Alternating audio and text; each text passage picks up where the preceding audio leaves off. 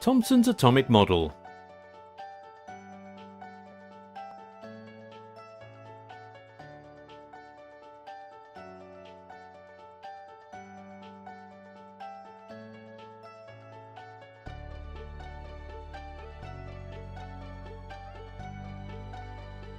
Observations made from experiments suggested that Dalton's indivisible atom is composed of subatomic particles carrying positive and negative charges.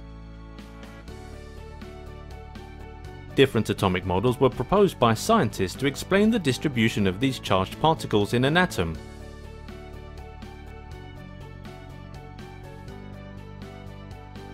By now, we know that an atom is made up of subatomic particles, that is, electrons, protons and neutrons.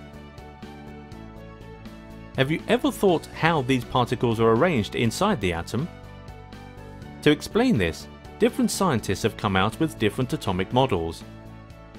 The very first attempt was made by J.J. Thomson in the year 1898. According to this model, an atom was made up of positively charged substances in the form of a sphere.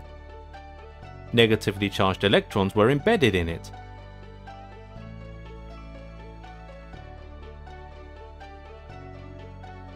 Just like the plums or raisins or seeds that are embedded in a watermelon. Hence, this model of atom is also called as plum pudding model, or raisin pudding model, or watermelon model. Although this model could successfully explain overall neutrality of an atom, it could not explain how the positively charged particles were shielded from the negatively charged particles without getting neutralized. Hence, this model of atom was discarded.